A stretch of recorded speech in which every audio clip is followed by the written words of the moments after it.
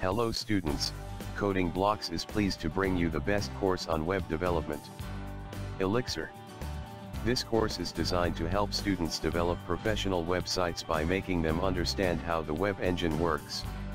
Through this course, students will be made comfortable with JavaScript for both front-end as well as back-end use cases.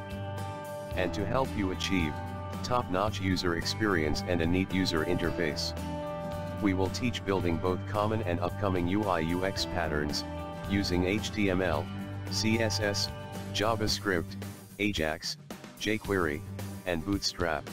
Students should also know that JavaScript is not just only on the front end, but a potent force on the server too. Thus, we will also learn NodeJS modules, Express.js framework for creating REST APIs, Handlebars for server-side web rendering, Socket.io for real-time communication, and many more topics.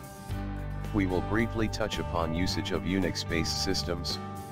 More than 80% of the world's servers are hosted on Linux machines, and any web backend developer has to learn basic DevOps and sysadmin skills to manage a Linux OS.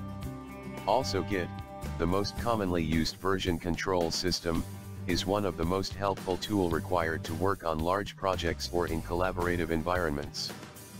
Finally, we will learn how to add basic security to our website, including user authentication and authorization, SSL transport, checking for SQL injection and other vulnerabilities.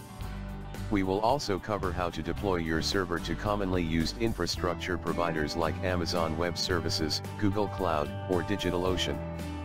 The course will be mentored by Arnav Gupta and Ayash Arora. Both of them will also be mentoring students in Google Summer of Code 2017.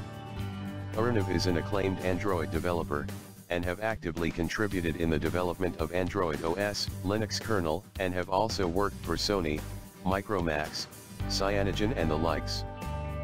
And Ayash is an avid web developer, and an active contributor in open source organizations like CloudCV, FOSS Asia, and Open Design.